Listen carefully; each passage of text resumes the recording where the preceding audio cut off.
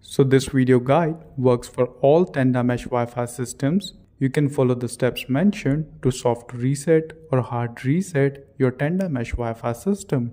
So first of all, to start with, plug your mesh units into a power source and wait for around 2 minutes until the device completes its startup. Now I have read multiple Tenda Nova mesh manuals and they all provide different methods to reset the Nova system. So I'm going to share with you all the methods. So in the first reset, you need to push needle, pin or paper clip into the reset hole present on the primary node for around 6 to 8 seconds until you see a fast blinking indicator light.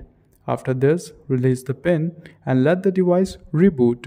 Now some users say that this reset only restarts your network and don't factory reset it. So in that case, try the second reset, in which you will need to hold the reset hole for around 20 seconds until you see a white light. Moreover, it will reset all your units as per the official Tenda user manual. Now in the third reset, you remove the unit from the network using the Tenda Wi-Fi app. So suppose in your Tenda Mesh Wi-Fi system, you want to replace a unit or reset the unit, then using its app, it can be done.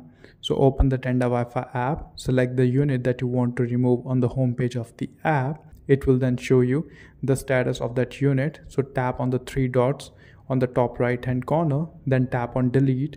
As soon as you do that, this unit will disappear from the Tenda Wi-Fi app home page and will be successfully deleted from the network. Lastly, if you found this video helpful, then please do support my efforts by giving this video a thumbs up and please do subscribe to my channel. Thank you.